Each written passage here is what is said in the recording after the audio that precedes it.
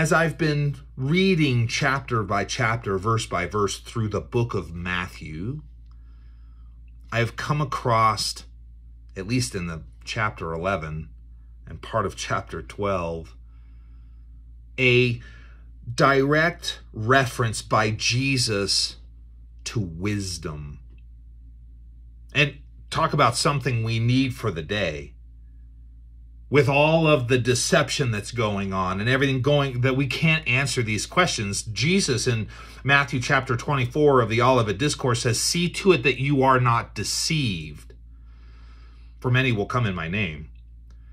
If that's the first thing that he said about the signs of the end, that deception was going to be everywhere, then we need to take heed, because wisdom would be the way to combat that kind of deception. And I thought this was really important. And I came across this verse, and it's a verse that I chew on from time to time, and I understand it better every time I read it. And I want to talk about it today, as this Bible study is about wisdom. Jesus says in chapter 11, verse 19, at the end of this verse, he says, "Wisdom is justified by her children." Well, what does that mean? Wisdom is justified by her children. Well, as we go through this, I'll show you and illustrate what that means. But simply put, it means that someone who hears and understands, well, you know that he understands by the way that he interprets what it is that's going on, by what he brings, by the fruit he bears, by how he lives his life, by understanding the signs of the times. You would be able to know by the offspring of that wisdom whether that's the wisdom you should be following. It kind of seems like when one lemming jumps off to its death over the cliff and all the lemmings follow it, that there is a lack of wisdom. And that lack of wisdom shows in its children. Lack of wisdom is justified by the fact that everybody behind him who lacks wisdom just does the same thing. There's no thinking involved. Jesus is talking about the coming end, and he is the Messiah. And the information from the Old Testament is speaking about a man named John the Baptist, and they should have known who he was and why he was important. They shouldn't have jumped to conclusions to believe that Jesus was just the son of a carpenter and not the coming Messiah, because someone who is wise would have understood the signs of the times. And before we get into this, I want to give you a definition of wise in the Greek. That is the Koine Greek, which is the language written in the New Testament. The word for wisdom is Sophia, written just like it's spelled as the girl's name, S-O-P-H-I-A, Sophia. And it has a number of connotations to it, as it's used 49 times in the Old Testament, or in the New Testament. But here's generally what it says. It says that wisdom, broad and full of intelligence, used of the knowledge of very diverse matters. It's the wisdom which belongs to men, which varied knowledge belongs to men, specifically the varied knowledge of things human and divine, acquired by acuteness and experience, and summed up in maxims and proverbs. He continues down in 5, skill in the management of affairs, devout and proper prudence in interactions with men who are not disciples of Christ, skill and discretion in imparting Christian truth to those kinds of people. Maybe that's what I'm doing for you now if you are not a believer in Christ. The knowledge and practice of the requisites of godly and upright living. And I want to contend to you that this is what Jesus is speaking of. It also moves into the supreme intelligence of God. There is wisdom of men and there's wisdom of God and of Christ. The wisdom of God has evinced the forming and executing of counsels in the formation and government of the world and in its scriptures. The wisdom that God has in his midst is perfect, and it has brought us to this place. We need to trust it. And since the Bible is legitimately led and written by God through the Holy Spirit, the Bible tells us that men led by the Holy Spirit wrote down what he wanted us to know, and his wisdom is written all throughout this book. Jesus is going to rail on those people who should have known better because wisdom was lacking, and that he needed to get to them and say, this needs to be changed. You need wisdom. We see in the Proverbs that Proverbs chapter 9 verse 10 says, the fear of the Lord is the beginning of wisdom, and the knowledge of the Holy One is understanding. We need to know about God. It's the supreme wisdom. And how do we use that wisdom to impart on people the knowledge of God, the understanding of God, the times that we're in, the things that are happening, the prophecies still yet to come, but the signs that are everywhere? And what should we do with that wisdom? Well, Matthew chapter 11 starts with the fact that John the Baptist is in jail, and he sends his 2 disciples out to ask the Messiah if Jesus is truly the Messiah they're looking for, the one that was prophesied in the Old Testament, or should they be looking for someone else? And we know that John the Baptist, having been stuck in jail and having been the cousin of Jesus, is a little bit discouraged because he's hoping that the Messiah, who hopefully was Jesus, would have come and got him out of there by now. That he would have been the man of war that they thought they were expecting to deliver them out of the hands of Rome. But Jesus hasn't done any of that. And so here's John the Baptist, who's just days away from his execution, really, and he's kind of like, okay, I don't know if maybe Jesus isn't what I thought I saw. I heard the voice of God tell me that Jesus was good. I saw the Holy Spirit come down like a dove when I baptized him in the Jordan. I know these things. I've witnessed these things, but yet I'm still sitting here in my suffering. And we've talked about that in other studies. So he tells these guys, Jesus says, you guys go back and tell them that everything you're watching me do is prophesied in the book of Isaiah, and that I am the Messiah. And tell him not to be offended because of what I have or have not done for him. He needs to understand that there is a higher calling, there's a higher wisdom, a godly wisdom in what is going on. He just needs to ride along because his time is done here. So after that, Jesus usually kind of eulogizes John the Baptist as being one of the best that has ever been. It says in chapter 11, verse 11, assuredly I say to you, among those born of women, there has not risen one greater than John the Baptist. But he who is least in the kingdom of heaven is greater than he. Putting things in perspective.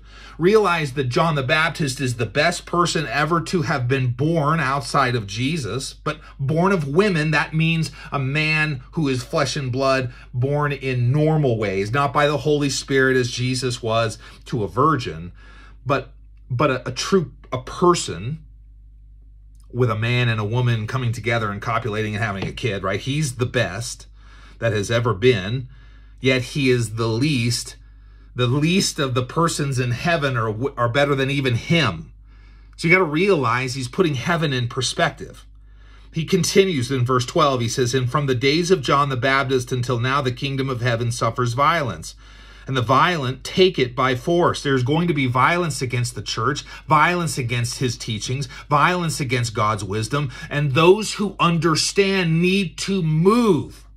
Not stand still, not retract away, not go close their beliefs in some closet somewhere, but to speak the word of God and bring that wisdom and impart it on people. Remember what it said, devout and proper prudence in relationship with men who are not disciples of Christ, the skill and discretion to imparting Christian truth. Use wisdom, bring wisdom to everything you do, and sprinkle it with salt in love, and that therefore people would grow in wisdom.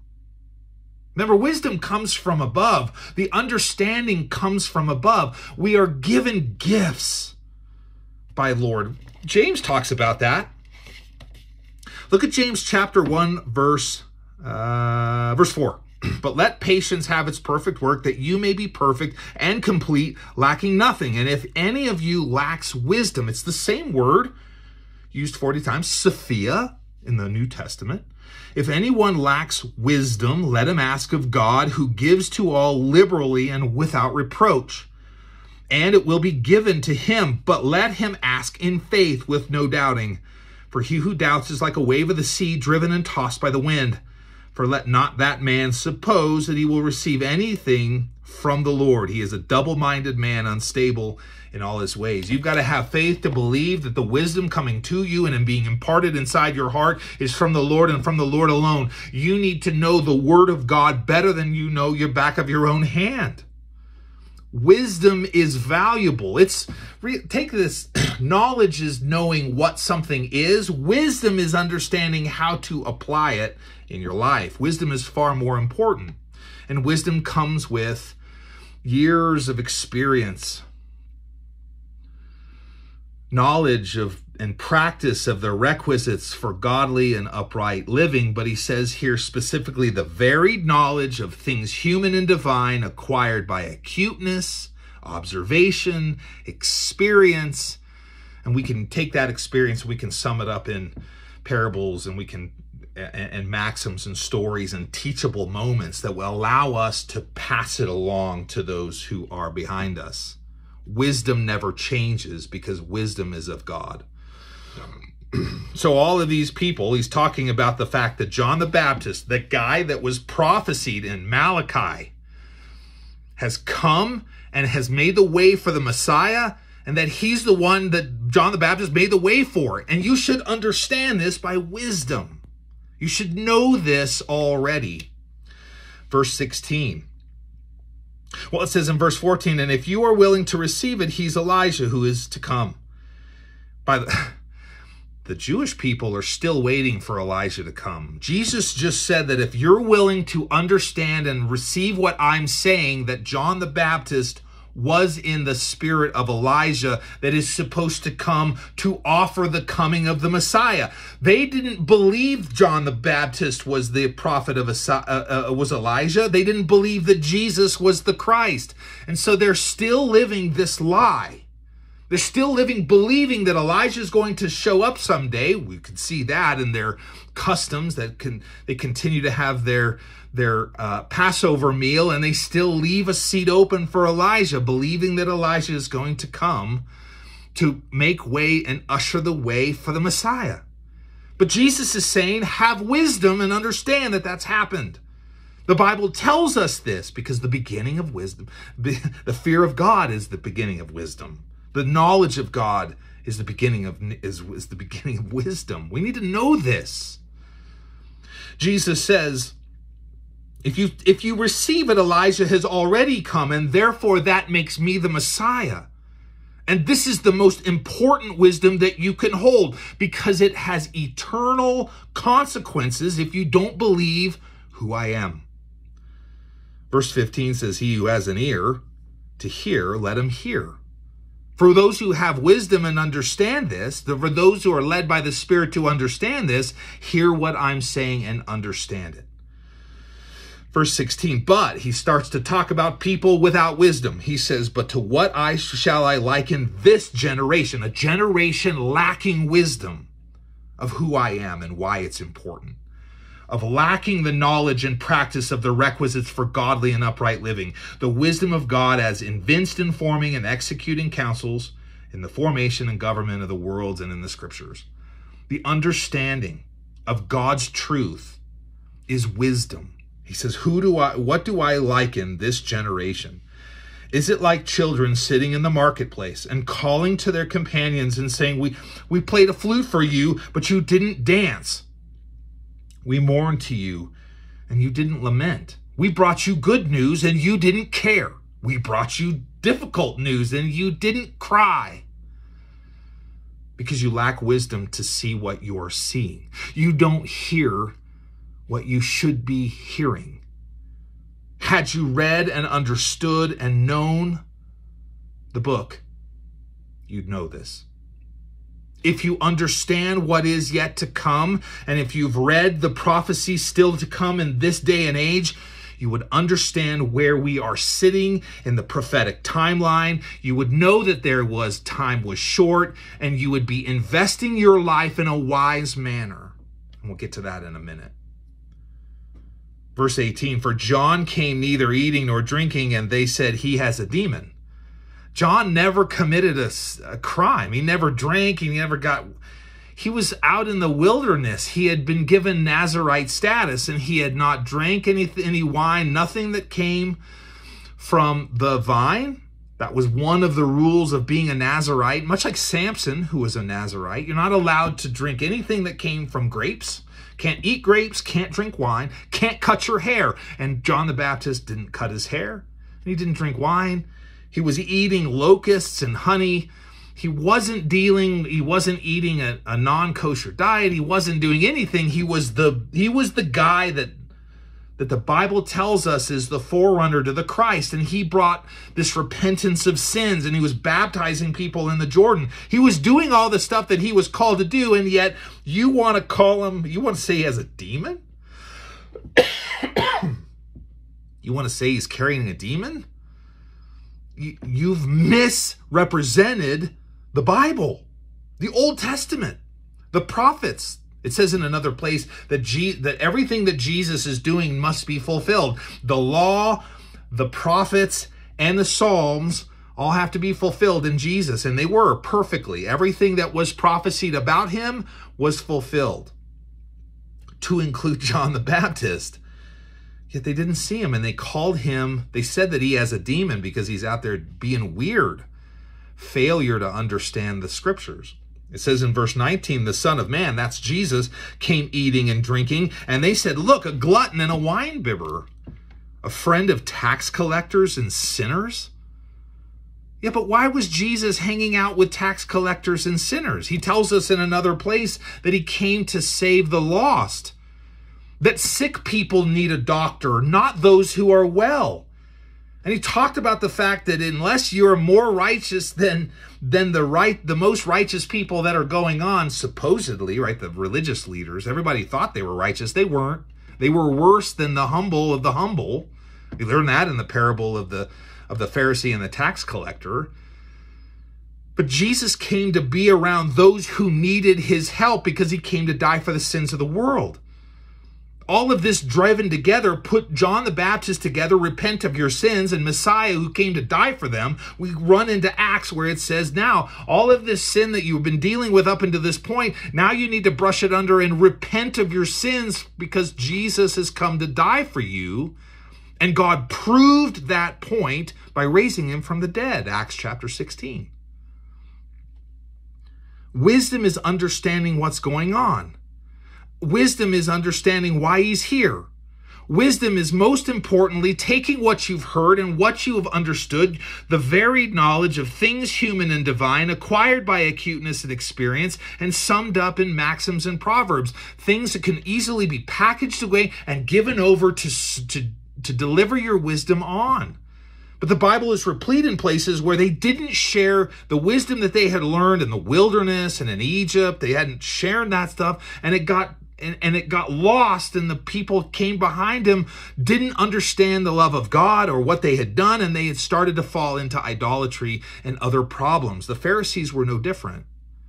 They didn't see the Messiah for who they should have known because they didn't have the wisdom that they needed. The eyes were not open and their ears were not attentive to what Jesus was saying. They thought that Jesus had come to be something. They even blamed Jesus for having been casting demons out by the power of Satan. But why would Satan cast out demons in Satan's name? The demons belong to Satan. He'd be dividing his own power by. It didn't make any sense. These guys didn't see who Jesus was because they lacked the wisdom. And that's where we come to that point when it says, but wisdom is justified by her children. That's to say that wisdom and understanding of what biblical principles are come from those people who you can see have wisdom. And wisdom gets passed down from age to age, and it gets passed down from the Bible and the Bible and the Bible and the Bible. It gives us this information. We need to understand and live on it. And when somebody sees your life, they see that you live on the wisdom of God, and you have justified the wisdom by how you live. Well, then Jesus says something really interesting here. And this is something we need to take note of. Because up until this point, as we're living in the days that we're watching, we're very clear that time is now running out. And it's understandable that you need to know these things and have this understanding. And as I share it with you and you hear it, you're given understanding. Whether you do something with it or not is up to you. But realize that every time you hear it, there will be a greater and greater need for you to accept it. There will be a greater and greater opportunity to be judged in a more harsh way because you've been given the opportunity to repent, turn away from your sins, and live a life that is in wisdom and through Christ's blood, and you chose to deny it. And this is something we need to realize because we're living in a time when we're running out of time. And you need to understand the words that are coming out of my mouth, sharing it to you in a way that you would understand what true wisdom of godliness and righteousness in these last days means. So Jesus says in verse 20, then he began to rebuke the cities in which most of his mighty works had been done, because they did not repent. Now, this is a scary statement right away. He says he's rebuking, or he's speaking against, he's speaking judgment against cities who saw him do all the things that John the Baptist is seeing him do. The disciples, his two disciples, are seeing him do. All these people are following him around, watching him heal and cast out demons. The blind see, the deaf hear, those who are dumb are speaking. Those people who are broken are getting up and leaping away and running away like a deer. All of these things, and then the gospel is being shared and repentance is being reached. And yet these cities who are watching it the most didn't agree and didn't believe. They were locked in that idea that Jesus was just that son of a carpenter, and he just came from, he's not God. He was born of Mary, and why should we listen to this guy, even though he's doing amazing things? Wisdom is justified by its children. And in this case, these cities have lack of wisdom. And their lack of wisdom is being shown in their children by how they believe, what they do, and what they fail to do, which is repent of their sins. Understand why Jesus is there. Understand who John the Baptist is. Understand the crux of the gospel is to believe in Jesus because your sins need to be wiped out. They didn't believe that. They didn't believe that. It says here that then he began to rebuke the cities in which most of his mighty works had been done. That should have been evidence he's the Messiah. Yeah, but they lacked wisdom and they did not repent. Verse 21 in Jesus' words says, woe to you, Chorazin, woe to you, Bethsaida, for if the mighty works which were done in you had been done in Tyre and Sidon, they would have repented long ago in sackcloth and ashes. Tyre and Sidon are up in current day Lebanon. They weren't even Jewish nations. They were secular nations. But if Jesus showed up in those cities to do the things he was doing, they would have repented of their sins if Jesus was doing that kind of work. At this point, he wasn't. He was only working in the Jewish nation because he wanted the Jews to understand who he was first so that they could take the wisdom put together in maxims and proverbs, taking the wisdom of God, the wisdom of what Jesus said, the wisdom of the gospel, and spreading it out to all the whole world. But they didn't do that. They didn't want to do that. They shared, they hide it away. They don't even understand it here. Bethsaida and Chorazin were cities that were north up in the Galilee region where he was doing most of his miracles, and yet they didn't see it because they couldn't get past the fact that he was born of Mary and Joseph. He was just a carpenter's son. lack of wisdom. What was the varied knowledge of things human and divine, acquired by acuteness and experience. Should have known. Should have known. The wisdom is justified by its children. And they have lack of wisdom, and it fails. The kids aren't justified in anything. And Jesus is rebuking them in hard ways. He says, even these two Gentile wicked pagan nations, had they heard what I was telling them, they would have come to their knees and they would have repented of themselves. Remember Nineveh? Jonah shows up and bam, they all get saved because Jonah came in and talked about destruction in Nineveh. We also see what happens 100 years later when we read the book of Nahum, when there isn't anybody speaking the words of repentance, and Assyria is destroyed. They're judged, never to be seen again. You got to understand the ramifications of the wisdom of knowing who Jesus is. So he talks about Tyre and Sidon. They would have repented long ago in sackcloth and ashes. But I say to you, it will be more tolerable for Tyre and Sidon in the day of judgment than for you. This is important, because with much knowledge comes much responsibility. And Jesus is saying, you should have known, therefore your judgment will be harsher than theirs. And that tells us that judgment is hard, has levels in hell. It will have levels of experience based on what you knew. And every time you hear the gospel and you choose to turn your back on it, there's more and more opportunity for you to be saved that you fail to take. And at some point, it will be over. And then he will take, God in judgment, will take all of the times and all the opportunities that you had to understand him. You would have had the knowledge and had the understanding, and yet you would have not taken it. Instead, you would lack wisdom and lack that. Daniel in chapter 12 says, the wise will understand, but the wicked will continue doing wickedly, and they won't understand. And he's talking about the days we live in now, a prophetic time to come.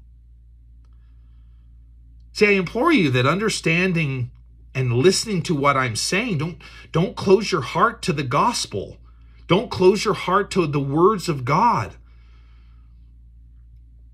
It says here that it's going to be easier for Tyre and Sidon, who never heard the truth, in their judgment than it will be for you who should have understood and saw exactly what had happened. You should have known, and yet you turned away willingly.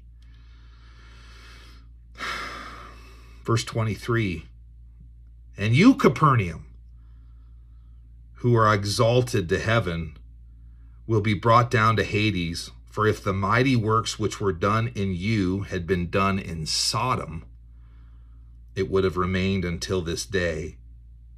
But I say to you that it shall be more tolerable for the land of Sodom in the day of judgment than for you. Capernaum really messed up, apparently. Jesus is saying Sodom it's going to be less problematic for Sodom than it will be for you in the judgment. You should have known.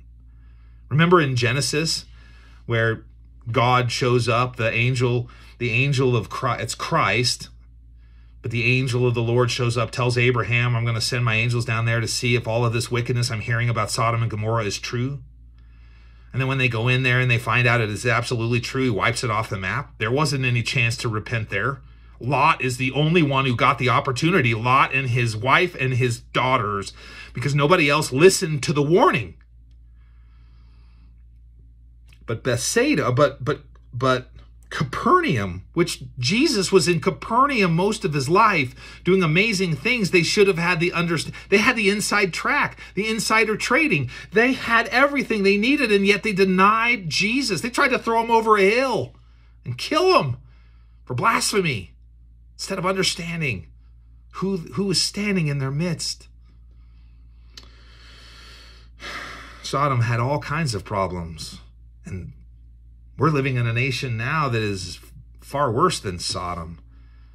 And if Jesus says in the last days it'll be like the days of Sodom and Gomorrah when I come back and judge it, then we're standing on the precipice of that issue. But that's for another teaching. You should know. But you could know things, you could have knowledge, biblical knowledge. I have a friend who reads the Bible and understands what it says, but I don't know if he quite understands what he's hearing. I don't think he's ever dug down deep to believe what it is it says.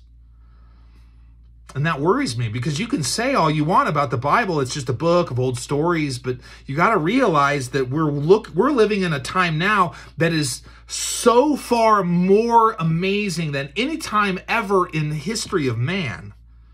More prophetic stuff is happening now than has ever happened in history, and it's supposed to be a conglomeration, a convergence of all kinds of prophetic things happening at once. Jesus told us, keep your eyes open for this time period in life, and we're in it. And as in the days of Noah and in the days of Lot, I will be coming. Wisdom. The understanding of what you read and how you understand it and what the Spirit leads us to believe, so that you can make good decisions in the final days. Pass it along to those who don't know him. Share Jesus with everybody you know. Share him being crucified, why he's crucified, why it's important. Jesus, in just a couple of pages in chapter 13, verse 44 and in verse 45, shares us two parables, really simple. They say the same thing. 44 says, again, the kingdom of heaven is like treasure hidden in a field, which a man found and hid. And for joy over it, he goes and for joy over it, he goes and sells all that he has, and he buys that field. He's walking through a field and he finds the greatest treasure ever to have been located. He buries it back in the field. He goes home, he sells everything that he owns, and then he buys the field to have the treasure legally. This is the kingdom of heaven. Sell everything you have. Nothing in this world is worth what's coming. It used to be like this when I was a kid. I had an allowance. And the things that I wanted to buy were more than my allowance. So I had a choice. I could go blow my money on baseball cards when I got it, or I could save it and buy things that were better. That takes patience and investment. That's what it's saying here. Invest in heaven. Don't worry about the things of earth. And if you were worried about not having, the rapture and all of this stuff was coming in 80 years, it's not. It's on the doorstep. And furthermore, Jesus says at the letter of Laodicea, he's sitting at your door and he's knocking, and you just let him in and he'll come in and dine with you. Invest in heaven now. Give your time and effort to the Bible and to understanding and to get wisdom. Ask God for wisdom. James told us that. But don't doubt that what you're asking for is coming from the God of heaven, who gives all good things liberally to us. The second parable, verse 45 says, again, the kingdom of heaven is like a merchant seeking beautiful pearls, who, when he had found one pearl of great price, went and sold all that he had, and he bought it.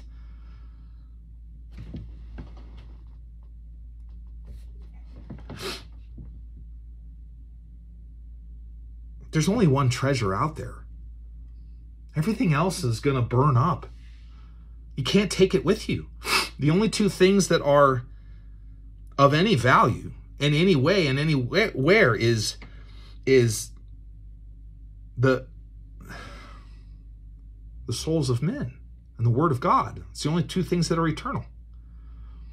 So you're going to work your life working for temporal stuff here, instead of knowing that we're standing on the doorstep of the end of time here as we know it. And you could be investing everything that you have in heaven, where you'll be given that opportunity to buy better stuff. You'll have it for eternity. You can't lose it. Wisdom. Wisdom. Seek ye first the kingdom of God and its righteousness. The first thing, the only thing. And God will take care of all this other stuff. And I can speak directly about this because I live a life that cared so much about these things until now. When all this stuff that to what cost? To what cost? I have been walking with the Lord now about 8 or 9 years, and my wisdom continues to grow in what is most important. And I'm finding myself more and more giving everything that I have to the Lord. I understand who I serve. I don't serve myself and my own selfish personal interests. Why? Because at any moment, the rapture could happen and I don't get to take that with me. Priorities are a point of all of this. Where is the wisdom that you're walking in? Look, if you're looking for the pearl of wisdom, if you're looking for something that's really, really important and you find it, sell everything else and buy the one that's most important.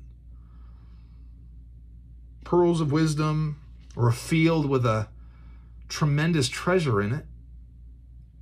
Knowing that having sold everything that you own to buy the pearl or the field with the treasure in it, you gain so much more. Investing in yourself, investing in heaven, investing in the kingdom, investing in those who don't know Jesus, investing in eternity. This is the important part of all of this. Because as we walk by faith and not by sight, God continues through our own witness, through the things that happen to us, through years. Pastor Ed said last night that by the time Abraham sent Eliezer, his servant, out to find a wife for Isaac, he was 140 years old. By that time, how much faith do you have in God by that time, when God has always blessed you all the way?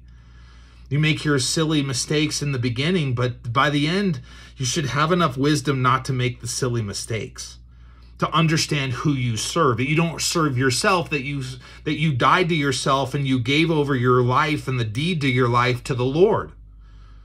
And that everything you say and do should be a transference of what he's asked you to do.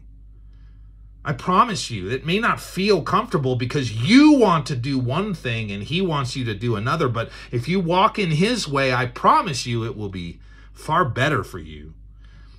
Because everything that he does in your life, he has a perfect plan and a will for.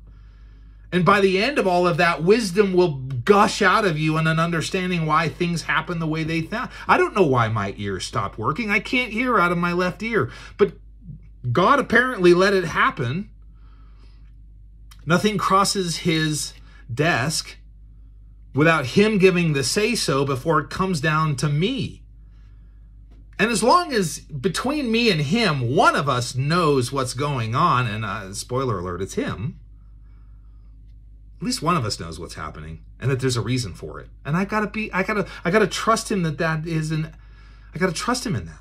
How wonderful a gift when the rapture does happen, or I pass away and die and I stand before the Lord, because my last breath here will be my first breath before him, and I will hear the music that is being sung by the angels that the Bible talks about in heaven. I will hear that with 2 perfect ears in surround sound. And the longer I have to deal with this problem here, the more glorious that gift will be. So it's not all bad, even though it's uncomfortable and it's obnoxious. I wish he would take it away, and maybe he will one day. All he has to do, Jesus can put fingers in ears and make them hear. He did it in the Gospels, but God doesn't do everything. He didn't heal everybody. And remember what he told John the Baptist: blessed is he who is not offended because of me. If I do something differently than you are believing, don't be offended. Don't be tripped up. Don't stumble. Don't fall away from the faith, because your faith in me was so riddled with the idea that it needed to go a certain way or you wouldn't believe.